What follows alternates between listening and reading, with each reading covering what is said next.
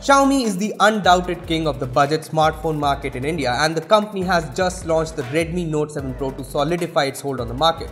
So what's the Redmi Note 7 Pro like? Let's find out.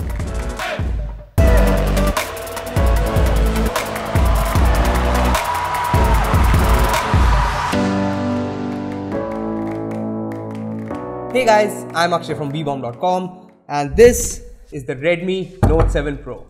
Now, this is not the box it comes in, this is just the box they gave it to us in, and I've been using it for a bit, and here are my first impressions of the Redmi Note 7 Pro. But before we get started, how about you hit the bell icon to get notified every time we post an awesome new video. Now that you've done that, let's take a look at the Redmi Note 7 Pro. Starting off with the design, the Redmi Note 7 Pro features what Xiaomi calls Aura design, and it looks stunning. I mean, take a look at this bag, it's just gorgeous. It's not plastic if you're wondering. This is a glass bag that has Gorilla Glass 5 on it for protection. It comes in beautiful colors and has this stunning light thing that happens on the back. The back also has the dual rear cameras, the flash and the fingerprint scanner. On the front, the Redmi Note 7 Pro features Xiaomi's dot notch display, which is basically a teardrop design, and it looks good. It has thin bezels on the side which look good, and yes, there's a chin here, but that's pretty standard on phones in this price range. I don't have any issues with it. Apart from that, the Redmi Note 7 Pro has all the things you want from it. There's the usual buttons, the hybrid SIM card slot, the headphone jack is still here, and there's USB-C. That's definitely impressive. Plus, the Redmi Note 7 Pro supports dual VoLTE, which is just awesome. Anyway, the display here is a 6.3-inch Full HD Plus LCD display, and it looks good. The colors look nice, it gets bright, and just overall, I don't think there's anything to be complained about it. Plus, it's a Full HD display, so it's nice and sharp as well. I mean, just look at it. In terms of cameras, the Redmi Note 7 Pro comes with a 48 megapixel plus 5 megapixel dual rear camera, and yes, this is the Sony IMX586 sensor, which is a true 48MP camera, so you can expect some really detailed shots here. I've only played with it for a little while, but the photos from the Note 7 Pro look good. Just check these out. By default, the phone takes 12 megapixel photos, but you can switch to 48 megapixels in the Pro mode to get more detailed shots like this one. This is pretty nice, isn't it?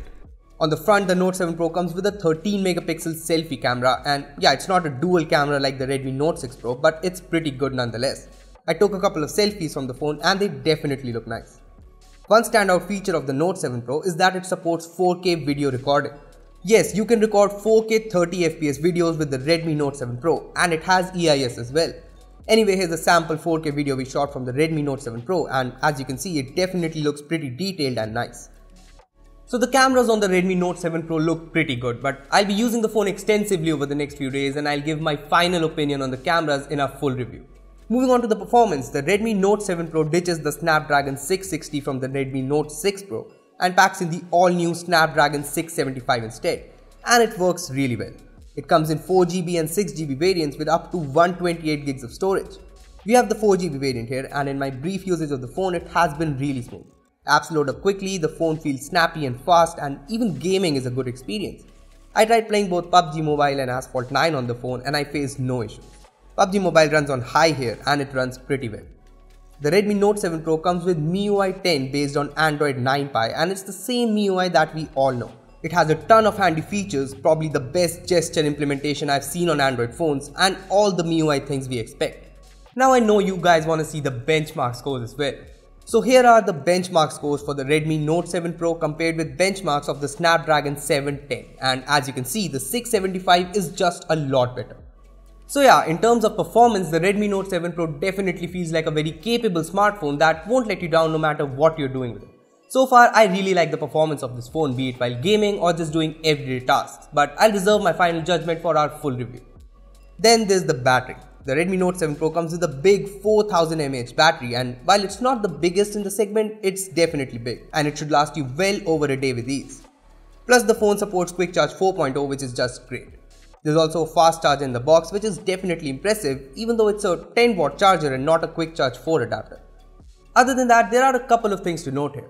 First off, the Redmi Note 7 Pro supports dual VoLTE, which is amazing, and the phone also comes with support for widevine L1, so you can watch Netflix and Prime videos in HD, which is something not a lot of phones in this price range do.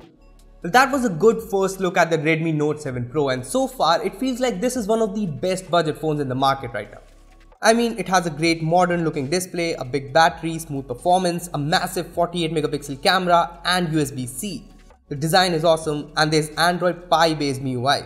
And all of this for a starting price of just Rs 14,000. It doesn't really get better than that.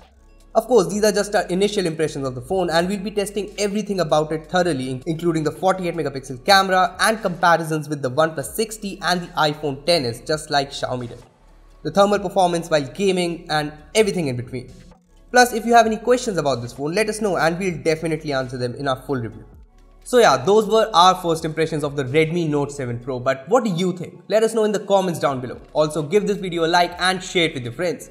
Lastly, subscribe to our channel for more amazing tech videos. That's me signing off. Thanks for watching and I will see you in the next one.